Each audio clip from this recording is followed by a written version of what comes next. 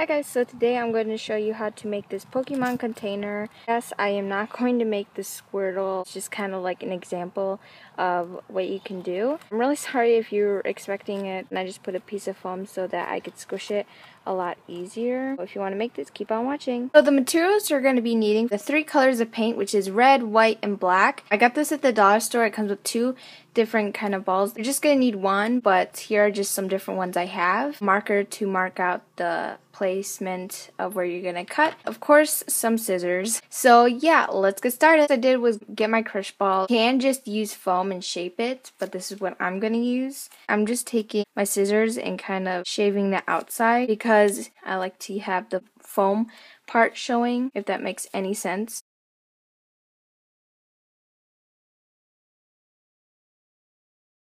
So once you get this shape done, you just want to smooth it out so there's not like a ton of rough edges. So it just makes your squishy look a lot more pretty. I didn't really smooth it all the way because I'm not actually going to use it because I'm like halfway to making it. You can make little indents so you see it a lot more better. And then you kind of want to make a circle for the like button. And basically you're just going to cut just one side of the circle straight along the whole thing and cut it in half. You'll end up by looking like this.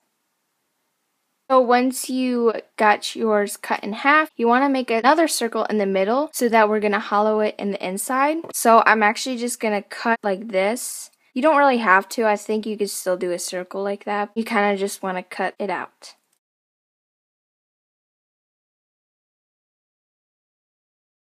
Just want to do both of them. I think I'm going to just cut a little bit more so I have more room. This is optional, but you're welcome to actually cut a little bit off on the edge so this is more visible. So as many of you guys know, 2 main colors for this Pokeball is red and white. I'm using neon red and just plain old white. 1/2, which is the top half, is going to be red. And the bottom is obviously white. One with the button.